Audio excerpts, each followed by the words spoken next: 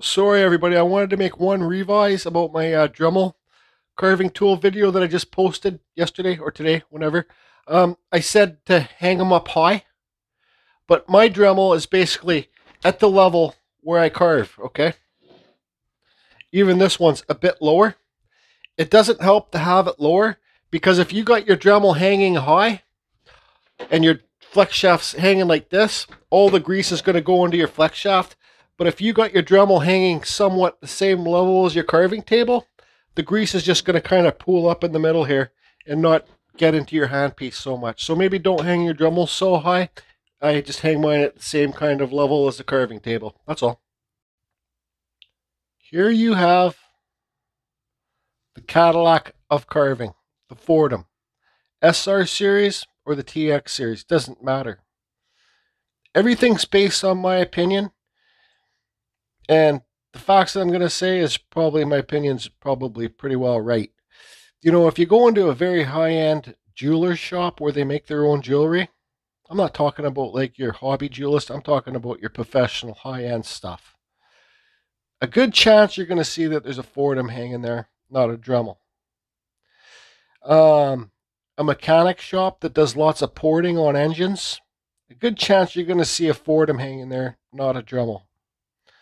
And a professional wood carver shop, good chance you're going to see a Foredom hanging there, not a Dremel. There's the Foredom. There's the, the Dremel. I'll think of the name in the Dremel 40 Flex. There is the Master Carver. In my opinion, nothing can beat the Foredom. The Foredom's the first tool that I got to power carve. This Foredom SR series has 18,000 RPMs. Okay, the Dremel has 35,000 RPMs. The Dremel, like I made in the previous video, the Dremel and the Foredom, you cannot compare them. They're two different complete carvers. I've gone through 15 Dremels compared to what one Foredom lasted me, right? So it says it. The Foredom is a lot more expensive. It's like a $400 tool. So you got the SR series, which is this one, that's the blue label. Then you got the TX series, and that's the red label. Okay, lots of the jewelers use the TX series. It's slower RPMs. This one right here has 18,000 RPMs. The TX has 15,000 RPMs. So it's slower, but it's got more torque. The SR series, I think it's 1/6 horsepower, and the TX is, I think, one-third horsepower. Don't hold me to the horsepowers. So what we're going to do in this video is we're going to talk about this Foredom SR and the positive points about it. Okay, you can see I got the solid metal foot pedal there. This Foredom, the Dremel does not suggest using a foot pedal with their Dremels that have the speed control, because you can cross the speed controls and wreck the Dremel or wreck the foot pedal. And I'll explain that when I make my next one of the videos on just foot pedals, okay? This is the steel foot pedal by Foredom. If you guys are going to buy a foot pedal, I suggest buying the Foredom. Spend a few more dollars because it's quality, right? There's steel ones, there's plastic ones. Doesn't matter. If it's got Foredom's name on it, it's quality. Another thing too I want to say, I did some research last night because I know that I was going to be making this Foredom video last night. I got an Amazon store. I know I sound like a used car salesman when I say this, but there's lots of Foredom SR series or the TX in my Amazon store now. So if you go to the description down below, you go to the Amazon store, click it, and you'll see all my carving tools that I use in the store. If you buy something from my Amazon store, I do make a little bit of a profit, but all the profit that I make from the store goes back into the channel so I can have giveaways and buy different tools to review. So that being said, if you go on eBay, be very careful, because there's a scam company out there that sells Foredoms for super cheap, and they're not real Foredoms. They're knockoffs. They're made in China, okay? So if you on eBay and you see a Foredom that says SR on it, the SR series that has a red label, it's not a real Foredom. It's a knockoff. If you're paying $150, $200 for a Foredom on eBay, if it's brand new from like a company, it's not a real Foredom. You might be able to get one brand new that's secondhand. You know what I mean? Somebody that's selling one. But if you're going to buy it on eBay, be very, very, very careful because there's a scam going on, and it's repeat parrot. It's not the real Foredom. So in this video, we're going to talk about the Foredom SR series, the foot pedal, the different hand pieces you can get, and the industrial flex shaft. So while this is just sitting here like this, I'll show you guys the different, you can get so many different hand pieces too. And on eBay, they sell knockoff hand pieces. This is a knockoff hand piece. This is from China. I think it was $20. It holds the really small dental burrs. I think they're 3/32 or maybe even the smaller ones. Don't hold me to that. But yeah, so it works. I don't use small burrs like this very often, but it works. It's just easy. You click this thing, the burr comes out, you click it back in, and the burrs, put a new burr in there, and it's good. This is the little pencil style one. It's the cheaper pencil style one. This holds a 1/8 burr, okay, like the burrs that I have in Dremel. You can see I got a burr broke off in there. That's how powerful this Foredom is. Okay, lots of torque. This is the hand piece that holds the 1/4" burrs. Okay, the burrs that go in your die grinders. So don't be mistaken when you buy your hand pieces if it's 1/4" or 1/8 or 3/32. Also, when you buy these bigger hand pieces, you can get the collets that will fit the smaller burrs inside of it. I'm trying to slow down here so you guys all understand, okay? So let me get this camera in the overhead, and I'll show you how easy it is to swap out the hand pieces. When you buy this I'll first say, when you buy this SR series or TX series, which one you're going to get, they're both great, okay? You're going to get it with the key drive flex shaft. Okay, this one has been upgraded to the square drive flex shaft because the flex shaft is thicker. I'll show you guys the flex shafts in a bit. I upgraded to the industrial flex shaft because I break too many key drive flex shafts because they're not thick enough. Like I said, the square drive flex shafts are thicker. Okay, so if you guys are going to upgrade to a square drive, let me slow down, Jordy, slow down. If you're going to upgrade to an industrial flex shaft, you have to make sure you upgrade your hand pieces too. Because these hand pieces are for the industrial one. They're square drive inside here. They're not the key drive. Again, I'll repeat it so you guys get sense of it. When you buy the industrial flex shaft, you have to buy the hand pieces to go along with it too. The key drive hand pieces will not fit on the square drive hand pieces, or vice versa, whatever. Okay, I'll say now, at the end of all these videos, I probably got another 10 more videos to make on all of the Dremel and Foredom carving tools that I use. I'm going to do a carving and try and incorporate all the tools I show into that one carving at the end of the videos. So here is your flex shaft hooked up to your Foredom. Here's your hand piece. This one's the best one. It's got sealed bearings. It's just this, if you look at my Amazon store, go to the Foredom site, you can compare prices, do what you want to do. This one here is the best one right here for the bigger flex shafts. You'll see the black lines down it, okay? I think, anyways, I'm not too sure. If I'm wrong, feel free to leave a comment below and correct me. Okay, so here, this one locks. So you pull this back, and then it pops out. Now you see this is square drive. Okay, that's square. See how thick it is? It's square inside there too. So I might have to have the Foredom running. What you do to put it back in is you run the Foredom really slow, and then you pull this back, and it will just click in there. But let's see if I can get it in without it running. Okay, so it won't go in, but I'll show you how to do it when it's running. So this is your smaller hand piece. That's the great thing about Foredom. Okay, see there, it's clicked in. That's the great thing about Foredom. You got this hand piece for your bulking out, removing lots of wood. Then you got this for doing your details, right? So that's that. So let's get the Foredom plugged in. I'll put the foot control speed. You do it with Dremel. I don't know if I already said this in the video. With Dremel, with the foot pedals, sometimes they work on the Dremel, sometimes they don't. It's hit and miss. I think Dremel just recently put something in their Dremel so you can't use the speed controls with the foot pedals. Not too sure, but I'll figure that out. So I'm going to put this, I'm going to hook it all up. I'm going to hang the Foredom up. And actually, you know what we'll do before? Let me get the Foredom here, and we'll explain the flex shafts, okay? How it hooks up here. And yeah, I got some extras I'll show you. Also, before I get ahead of myself, I want to say this Foredom has a forward and a reverse, okay? This is the newer ones. The older models, the older SR series do not have forward and reverse, like reverse, forward, or vice versa, okay? Off. Okay, so here's some flex shafts. Here's the key drive. Here's the square drive. So you can see this one still has a spring in it. You guys make sure you put your spring inside there. Okay. Now look at the size difference. Square drives to the left, key drives to the right. I had to get a square drive. I had to upgrade to the industrial flex shaft because I kept on breaking too many of these key drives. They were too small, too weak for me. That's because I'm a freak when I'm carving and I'm just trying to rush everything and I just carve too fast. I admit it.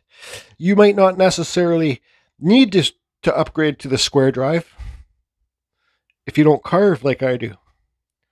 So see, and these things right here, see this?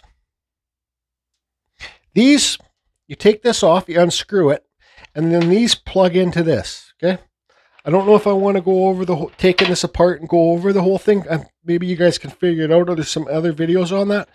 But you see this right here? Let me see if I can get it to zoom in. See that? That's a little Allen key nut, right? So when you put this, when you take this flex shaft off, and you put this on here, there's a, like you see it's square right here. This is square. There's a little square pin that comes out, and this just sticks on it. And then you tighten up this little Allen key thing, okay? I've done it lots where this, when I'm spinning it, all of a sudden the thing stops spinning. This has stopped spinning, but my motor's still going. I've done it lots where this little tiny Allen key thing here, this little screw has come out and gone down into my inner flex shaft and just made a big mess of things, okay? So what I use to do this, put this on, I get the Loctite, not the forever Loctite that, you know, once you use it, you can't undo it. I get the Loctite. I don't know if it's the blue or the red. You guys will have to figure that out yourself, please. Sorry. I get the Loctite. It's not 100% Loctite. You will be able to release this with some force, okay? Because if I don't use the Loctite on this, it comes, and this is my opinion, there might be some real self-proclaimed pro carver tools out there and say, you don't put Loctite on it, bada, bada, bada, bada, bada. I don't care. Okay? I just don't care. I do it because this will not come out. Simple as that. Okay, so here you go. The one on the right is key drive. The one on the left is square drive. See the size difference? This one is the industrial one. It's more firm. It's more solid. This one's more flimsy, more kind of like the Dremel, right? So I suggest if you break lots of flex shafts, the inner shafts, pay the extra money if you can afford it and go to the square drive. Since I've switched over to the square drive, I've broken one flex shaft. When I use the key drive, which is a lot thinner, I've broken about 50 of them. I'm not lying. I'm a freak when it comes to carving. I just want to get it done. I don't take my time, and I know I should take my time. I could probably do a lot more quality carvings, but that's who I am. I break these too much. I had to upgrade. If you're the same, spend the money and upgrade. And don't forget, if you're going to upgrade to the square drive, you have to upgrade your outer sheath too, right? So you're not just doing the inner shaft, you're doing the whole outer sheath too. Okay, so I got everything hooked up.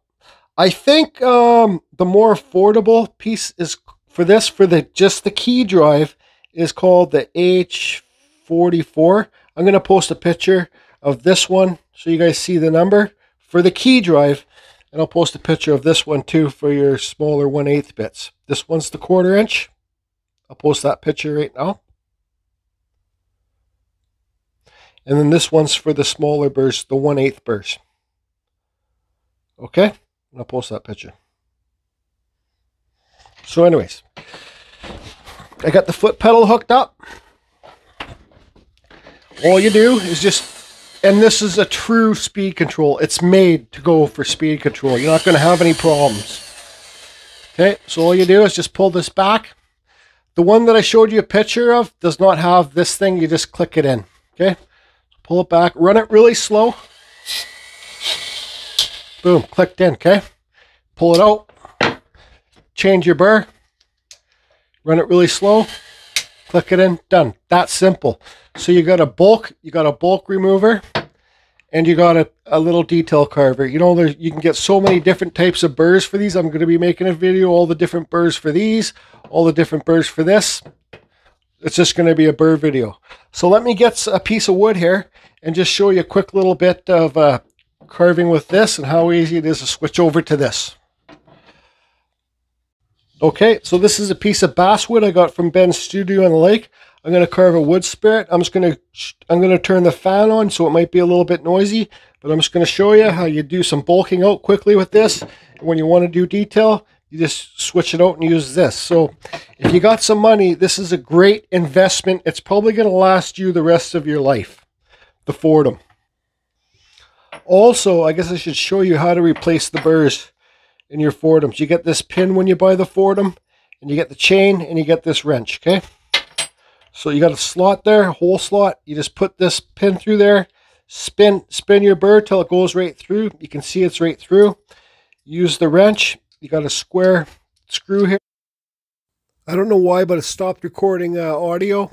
So all you do is you get that wrench, and you just unturn it, pull your burr out, switch the burr, put a new burr in, tighten it up, and you're good to go. Make sure you take that wrench, that pin out that you got in there before you start your Foredom. Trust me. So what do we got going on here? This one just shows you, just pull that clamp out, your burr slides out, change your burr, put a new burr in, turn the clamp back there where my thumb is, it's tight again. And that's just a cheap one off Amazon. Okay, so I don't know what happened, but it didn't record any audio, so this is me doing a voiceover, and I really don't know what I'm saying there. But this is a piece of basswood, and I guess I'll just show you it. I wanted you to hear it carving, but I'll show it at the end of this series. I'll show a video of me carving them. I'll carve some kind of, maybe a wood spirit or something with all the tools that I've used in this series. But I want to say, like I said, make sure that you pull that the key lock pin out before you put your foot on the foot pedal, because I've done it. I've had that pin in there, and I put my foot on the pedal by accident, and it broke a flex shaft, and it did a number. It bent that pin really good inside there, and it was super hard to get out. So make sure, just keep your foot away from the foot pedal. And I also want to say that I didn't say in the video, if you can't afford them, it's okay to go to, like, your, what do you have in America? You have Harbor Freight there. It's okay to go to the Harbor Freight and get yourself one of those cheap Chicago ones. It's going to get you started to be able to hold the 1/4 inch burr. But make sure it's not the one that is like, let me see how I can explain. Make sure it's a collet, and not the one that is like a drill. And it's got the chuck in there where it's got the 3 points, and they open and they close, because most of those hand pieces that are the chuck style won't hold the 1/4 inch burr unless you can find one. So if you're going to buy that Chicago, make sure, once again, it's the collet style, not that chuck style, all right? But you can also, if you buy the Chicago one, the cheaper Chicago one, these Foredom hand pieces will work on that, because it's you got to make sure it's square drive or key drive, but the Chicago one is key drive. So that's going to be it for this video. Look how much wood I took away from that super fast, right? So you beginning wood carvers, try and you find yourself some softwood. There's just me showing you the tool. And yeah, so find yourself some softwood to start carving. It's better than hardwood. I hope these videos are helping you guys. And like I said, you don't need to buy the expensive Foredom one. You can start off with the Chicago or another cheaper model if you want. If you guys want to leave comments down below that do have the cheap models, you can suggest if it's good or not, if it's worth buying it. But I suggest once you get some money, oh, so this is the Master Carver Micro Carver. This is what the next video is going to be about. This is more detail carver. I don't use it that often, but it's a great tool and it spins at 45,000 RPMs. Thanks for watching, everybody. And I don't know what I'm doing here. And I don't know what I'm doing here either. I'll show you guys the quick wood spirit eagle that I did after with just the Foredom. That's it there. So I did this in about an hour and a half, just quick carving.